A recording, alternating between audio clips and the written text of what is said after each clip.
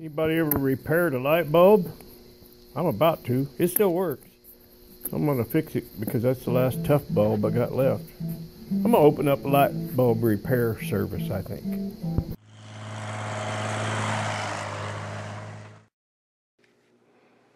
Okay, a couple more things.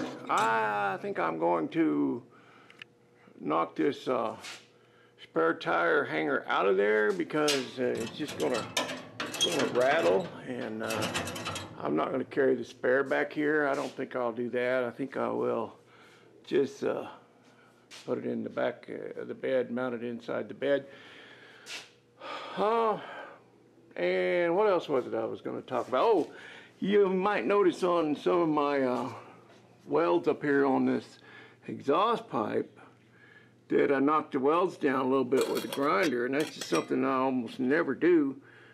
This one I didn't, but a couple of them I did up here. Well, I mean, I did a little bit. I did a little bit on all of them because I'm not try and grind them down and make them smooth or anything. I don't like to do that.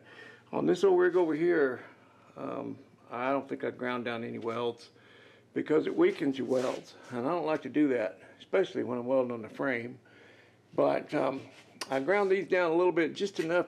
It was just an inspection. I just wanted to make sure I didn't have any holes anywhere in my exhaust system. Nothing I hate worse than an exhaust leak. I mean, that's almost as bad as having a couple of pop bottles rolling around under the seat. I remember that from teenage years. It's just a horrible sound. So it is an exhaust leak. I hate that. So I did smooth them down a little just as an inspection. I was just making sure I didn't have any holes anywhere.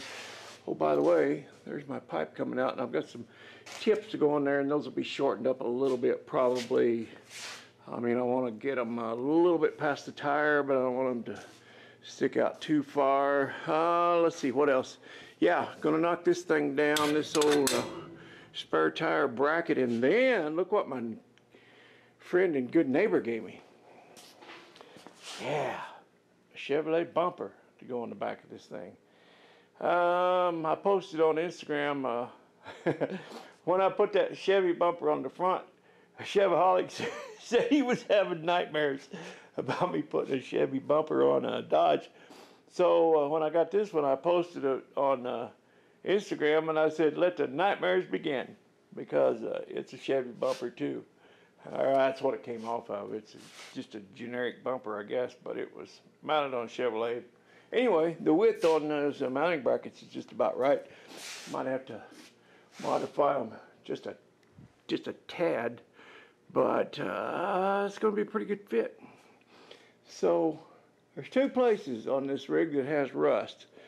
Right there in the tailgate, it's pretty nasty there, you know, but the other place is on the rocker on the driver's side up there has got some rust. I'm going to pound that door out a little bit on the bottom, but anyway, just tinkering. That's about enough. I just want to show you that I do have a rear bumper. So that'll be going on probably next, as soon as I get this bracket knocked out of there.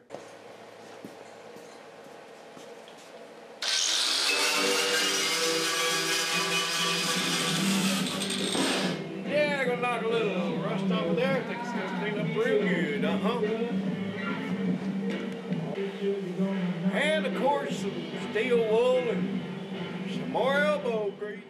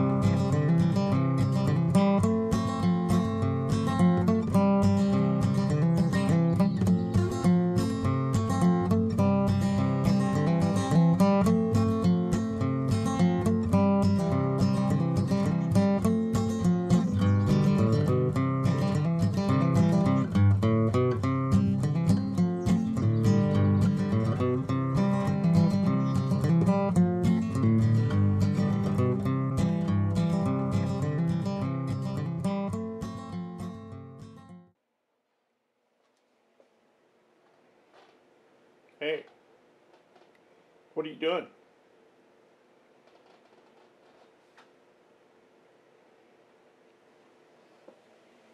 Plead the fifth. Well, it is so horribly, horribly cold outside. I was going to lay out in my bikini, but it's just too cold and the sun's already gone down, so I think I'll just go ahead and do something here in the shop. I think the little order of business tonight will be to put these mud flaps on. You agree with that? Think that's a good idea? All right. So I'm gonna clean these up. I'm gonna build some brackets to hang those. That'll be kind of a fun little project. They're just real generic and basic. They don't even have holes drilled in them. So I'll make up some brackets and hang those, and I think those will look pretty cool. Another little thing I have to do, have an issue. The Blue Diamond here, affectionately known as BD, got a new water pump. And I noticed that it has a teensy weensy, itsy bitsy, teeny weeny, tiny little water leak coming right out of the bottom of that hose. Right there. So I'm going to drain the water down and pull that off and put a little bit of slickum on that hose inside there, and I can get that sealed up, I'm pretty sure. And I need to kind of clean up the engine compartment a little bit on this thing. For some reason, I haven't found the energy to do that yet. I've got hours and hours and hours on the outside, but this will probably clean up pretty good in here, you know. I'm going to work on those mud flaps tonight. I still got to put the little foot throttle pedal in so I don't get my carpet all dirty when I put my big old quad hoppers in there. Anyway, fun stuff. All right, I'm gonna go to work on those mud flaps. I think I'll pick this thing up in the air and get after it. See ya. Hello there, dudes and dudettes and doodahs, everybody. Found some more old footage in the archives. I took a lot of video throughout the winter. I just didn't sit in there and for the hours it takes to edit and post videos during the winter. So in this upcoming little clip, there was at one point where I said, you know, I just haven't found the energy to do that. And that was probably a little indication of what was happening with my body. But anyway,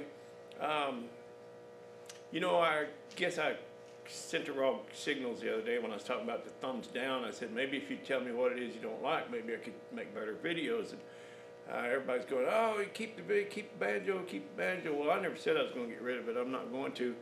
I don't put it in every video. But no, I wasn't. And a lot of comments about don't worry about the thumbs down. Well, they don't bother me. I don't care which way the thumb's pointing.